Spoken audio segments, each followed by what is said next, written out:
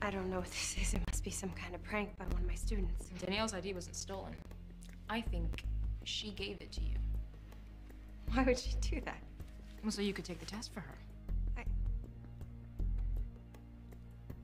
I do not have to listen to this.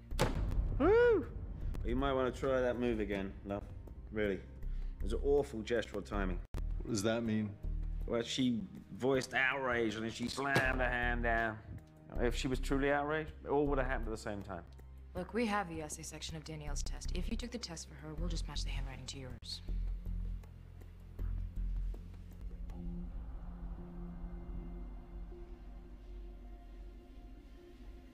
Do you have any idea how difficult it is to get by on a teacher's salary?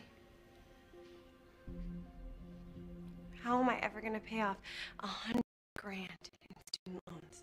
Yeah, well, you got a point there. That sounds like motive to me. No, this is insane.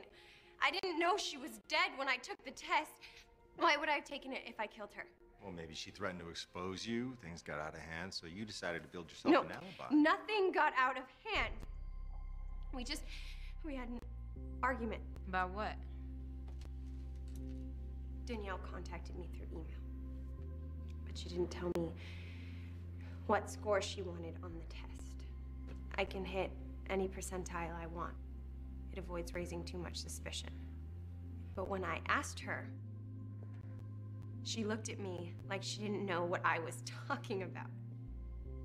I mean, she hired me. Where exactly were you when you had this argument?